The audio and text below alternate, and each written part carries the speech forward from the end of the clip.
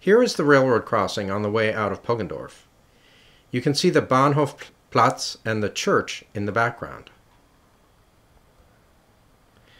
This is the crossing guard house from Auhagen, which I added last year, which was a nice touch. The road sign after the crossing is a little homage to my mother's hometown in Landshut in Bavaria, which is where my model railroading started when I was a boy. Now here's a close-up of the crossing gates. I used an inexpensive Bush railroad crossing model that cost me around 13 euros. As time went on, though, I got interested in having gates that actually work. I came across this Noch model which has a mechanism to move the gates up and down. It has an actuator wire attached to a crossbar and a solenoid to move the crossbar up and down, which opens and closes the crossing gates.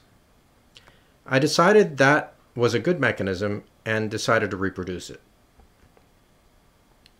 As you know, normally with model trains, everything goes wrong and is more difficult than expected. Murphy's Law at work. But I got lucky with this railroad crossing. Fortunately, Bush put a little hole in the counterweight, so I was able to attach a wire, actually a bent paper clip, to actuate the gates. Here's how I built the mechanism. I used a tortoise switch motor, which I hoped would survive the unheated winter, and it actually did. I attached the actuator wires to the counterweights on the Bush crossing gates as I showed you in the previous slide. Then I bent a wire hanger and attached it to the tortoise switch motor, and finally I fastened everything using hot melt glue.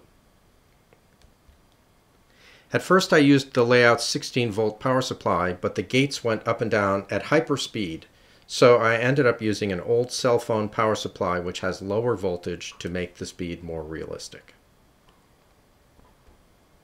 Here's the mechanism in action.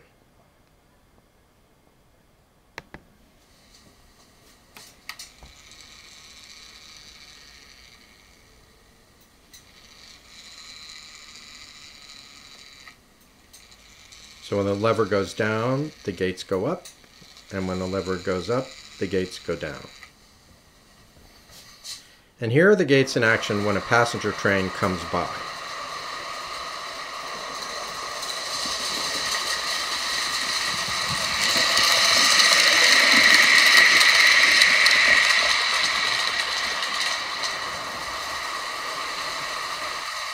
I was pretty happy with the result.